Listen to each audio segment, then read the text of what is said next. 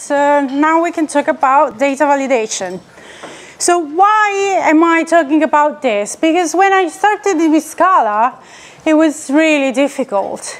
So my background is actually a Java background. So just to give you an idea, the Gang of Four was my best friend. And then I started doing Scala, and all these people start talking about this crazy mathematical stuff that I don't really care about, I don't really understand. Why are they so passionate about it? It doesn't really make sense to me, right? It's just a lot of words that don't make any sense. So at the beginning, it was really difficult, and I know most of you guys feel the same pain. So because of that, today, I'm going to show you that we can talk about functional stuff without using any functional term, and you will get the idea, right? Hopefully you will. So I will intentionally introduce you to some functional principle without using any fancy words. So why are we going to talk about data validation? Because everyone has to do it. As soon as your service accepts some data, there's a really good chance that you will have to validate it.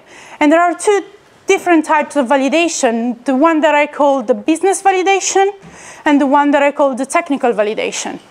The business validation is depending on the model of your business. But the technical validation is can a user perform this operation? Does this idea exist? And so on and so forth. And it can become a mess really quickly. So it's really important to structure it in a way that it's easy to be maintained. And again, it's something that everyone has to do. So don't reinvent the wheel. Someone else out there already solved the problem. So let's just reuse their stuff, and we can have fun with things that are actually fun. So I'm going to start reviewing really quickly the key players of our game. We're going to play a little game called What's Wrong with My Code? But I promise I'll go through the basics really quickly, and then we can have some fun, yeah? All good? And then if you guys want to know the name of all the functional stuff that I'm not mentioning it, we can talk about it later. Buy me a drink, I'll tell you everything. Okay, first thing, map. Map is this magic function. You probably have seen it. You have it through several classes. Let's call them containers. So it's like having a box. You open it through the function map, and if you find something in your container, then you use the function to modify the content of your box. So in this case, we have some Daniela map, and then because some does contain a value, in this case it's Daniela, we can append the yo in front of the string. What happens if my container is empty? Nothing to do, right? So this pattern is fairly common. So map is basically opening a container and see what's inside the container. But what if my function returns a container itself? Like, for example, in this case where my function returns an option. What will happen is that I will have a sum of my string. That's pretty stupid, right? We don't want a value that maybe contains a value, right? So this is something fairly common that happens quite a lot. So there is a function that is called flatten that basically will throw away one container. So instead of having a maybe a value, you will have a maybe a value. All good? Yes, and this is so common, they have combined these two into something that is called flat map. It's literally just the same thing. A map, and then you flatten to throw away one container. And syntactic trigger in Scala, if you have a map and a flat map, you can write this cool syntax when you can just write things in a row, and you can have, you're basically concatenating all the containers together. So in the first example, we have sum of 1, A is going to be 1. Then the second line, sum of 5, B is going to be 5, and then we contain both of them. What happens if one of the two values in my chain is none, well, the chain is going to break. So the whole thing is going to be none. OK, everyone with me so far? Yes, cool. OK, then let's have some fun, right? Let's write some code.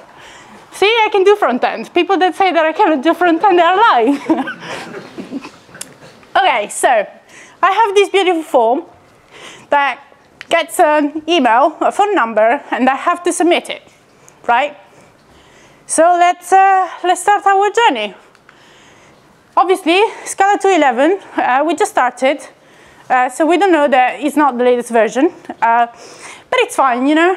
We just started with Scala, so we're not the cool kids yet. So 2.11 will work for us. And we start with option. Option is what we saw before. It's just a type that has either a sum of a value or a none. It's really similar to what you have in Java. And you have a map and a flat map. So you can look inside the container, and you can concatenate containers together. So this is my beautiful implementation. I have a case class that is called data, that has an email and a phone. Then I have two functions, validate email, that takes a string and returns an option of a string. I have another function that is called validate phone, that gets another string and returns an option of a string. And then I have a validate data function that gets a case class and then combines the two options together. And if both the email and the phone are valid, it will return my case class. So my question now is, don't say everything, please. What's wrong with my code?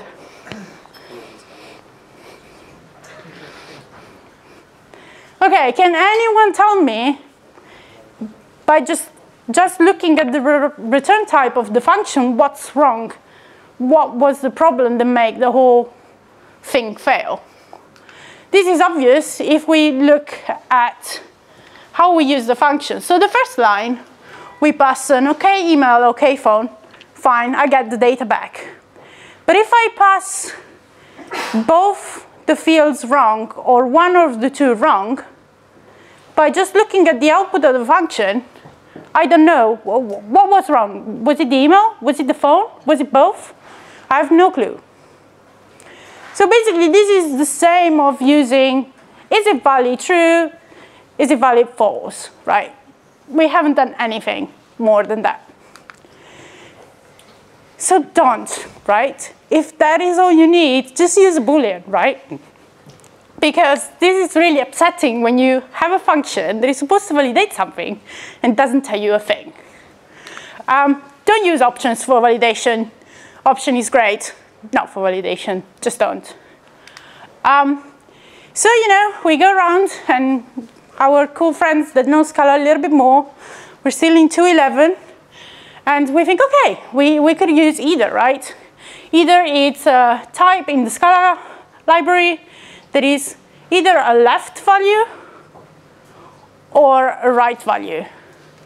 And the reasoning is either my data is going to be valid or my data is not going to be valid. I'm going to receive some kind of description of why it wasn't valid. And unfortunately, in Scala 2.11, we don't have a map. We don't have a flat map. It means that we cannot easily see what's inside our container. We cannot concatenate containers. But what we have instead is that you can decide on which side you want to map over. So you can say, OK, I'm going to map over the left side, or I'm going to map over the right side. It's a little bit weird, but it works. You have to decide which side you want to map on. And this is our solution. Again, same as before, case class, data, with an email and a phone. A function, validate email, that takes a string and returns an either of a list of strings or a string. Note, we return a list of strings because multiple things could be wrong about an email. Same about the phone, and then our function, validate data, that returns an either of a list of string and data. And then we kind of want to combine everything together. So we say, okay, let's pattern match, right? We know how to pattern match. So we say, okay, if they're both right, we return a right containing the data. If they're both wrong, meaning left, we return left, and then we combine them together. And then if the first one is wrong, we just return the first one. If the second one is wrong, what's wrong with this code? Sure, right? It's terrible. What happens if suddenly you have 3 fields to validate? You will have 8 combinations. And what if you have 4? And what if you have 5? It's really not maintainable, right? You just go crazy trying to find all the possible combinations. It just doesn't work like that. So this code works, but it's just terrible. It's terrible to read, terrible to maintain, so it's not great.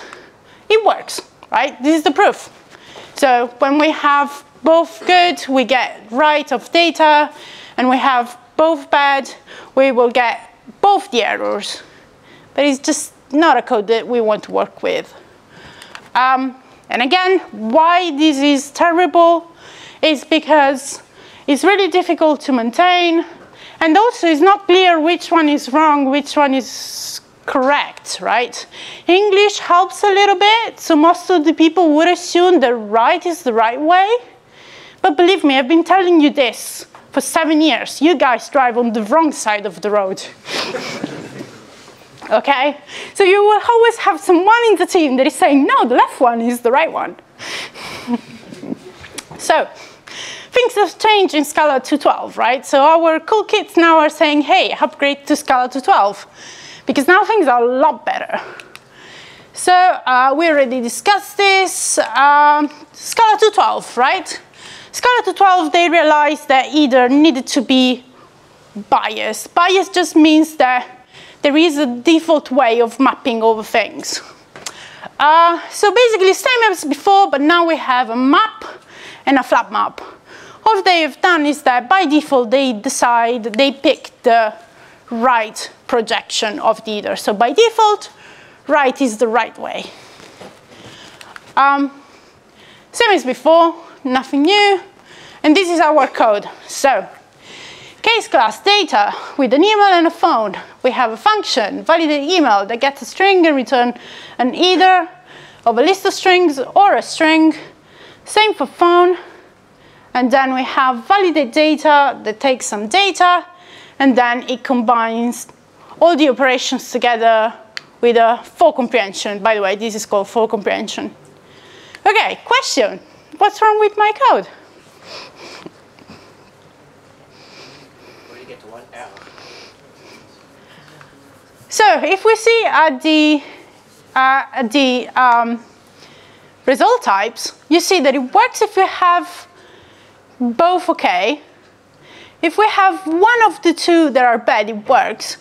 But if we have both of them bad, it will just list 1 error. The way cool people describe this is with it fails too fast. What does it mean? It means that it will go with the first one will fail, and then it will not evaluate the second one, right? And this is not exactly what we want to do, right? So just to be clear, what this means is, again, my beautiful front-end skills here. We have a form with 3 fields, right? And we know we put 3 bad values in it. And basically, our function is behaving exactly like this website. It's telling, OK, first field is wrong. OK, I'm going to change it. Submit it again. Oh, no, it's the second one that is wrong. OK, change it again. Now it's the third one that is wrong. I don't know about you guys, but I wouldn't use a website that behaves like this. I would probably get crazy really quickly, right? So why would a function behave differently? So basically, what we really want, if I don't kill myself on stage, is given this form, we want this behavior. We want the function to tell us everything that is wrong all at once. because we have other things to do with our life and we want just to take all the actions and get on with it. Okay? So, either is not really suited for this task.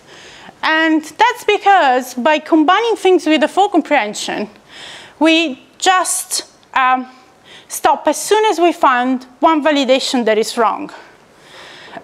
So usually either can be used for this stuff, but not when you need to accumulate multiple errors. Okay. So we have seen a few things that the language offer, and we couldn't really find the bit that really helps us in our problem. We could go ahead and reinvent the wheel, but we don't want to do that. We work in a startup where we have to be extremely productive and develop everything by tomorrow. So yeah, let's have a look at what's out there. One of the options is, for example, cats. If you guys are familiar with cats, basically what they have done is that they've added a few methods to make either better. If you kind of remember, this was called XOR up to cats 08. But let's have a look at what it means, right? So in cats, we have this type that is called validated. Has a valid that can contain a value, or an invalid that contain another value. So that's promising, right? It's clear what's valid, what is not valid, right? The name itself would suggest that. So no more discussions around left or right. It's clear which one is the right one. But we only have a map. So we can open the container, we can see inside the container, but we cannot concatenate containers together. In a way, that's good, right? Because we have seen that the full comprehension approach, the approach of putting all the operations in sequence, is not for us. What we have instead of a flat map is something that is really useful, and it's called apply.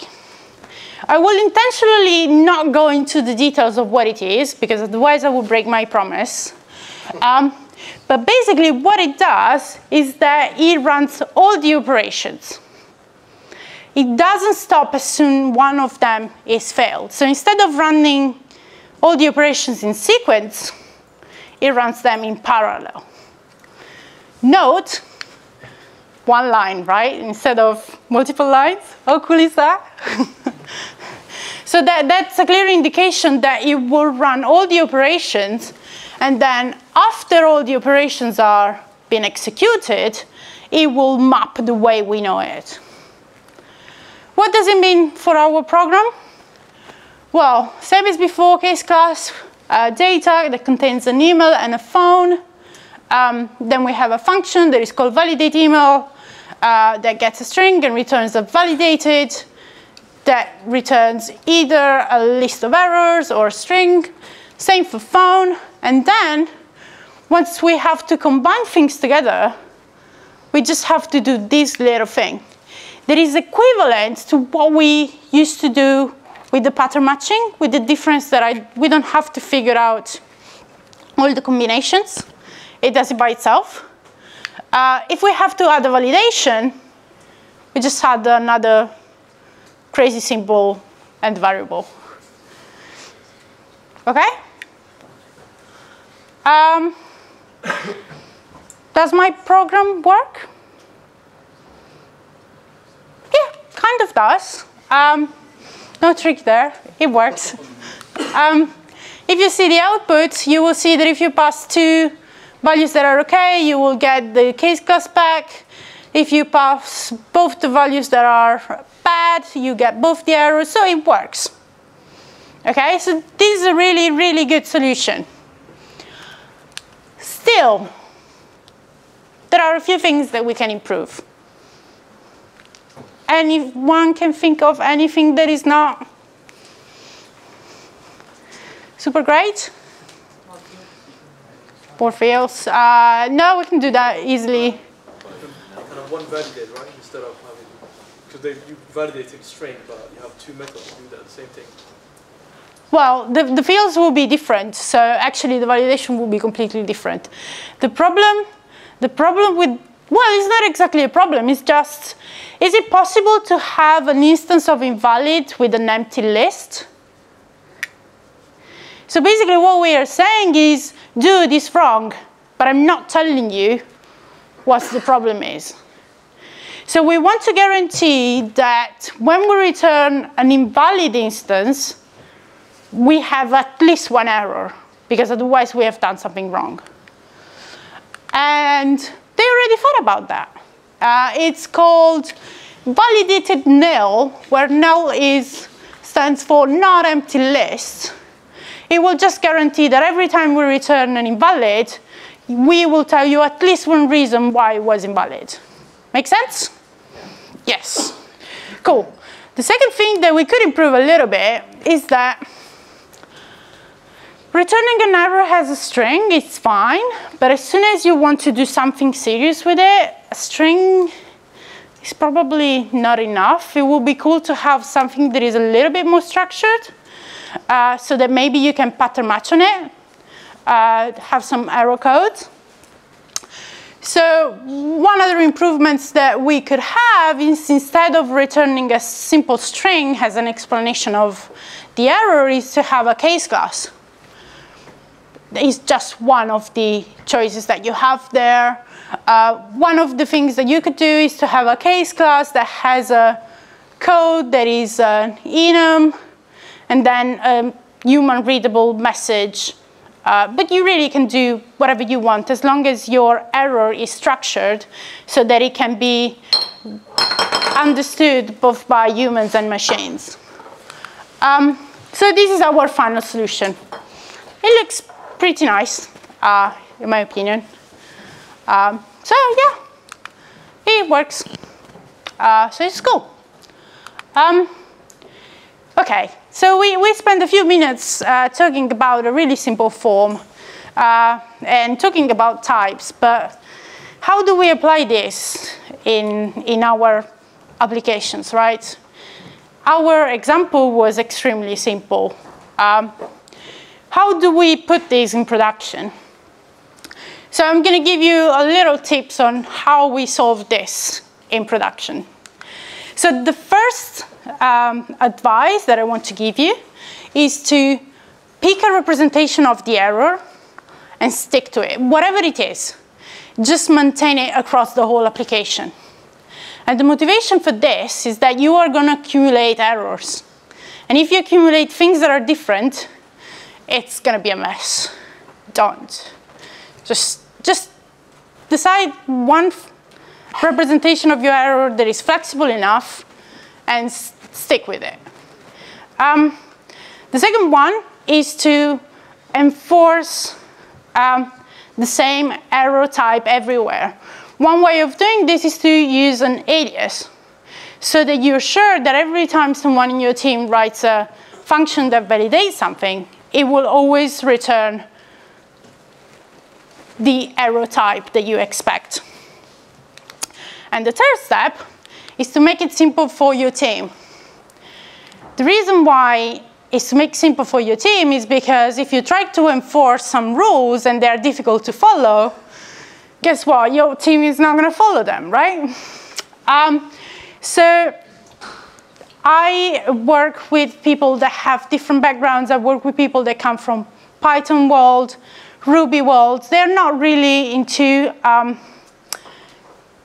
functional stuff too much. They don't like symbols too much. It's fine, right? Decide how you want to instantiate your types and just create a companion object for it so that everyone is happy to use it. Simple example that we use at work.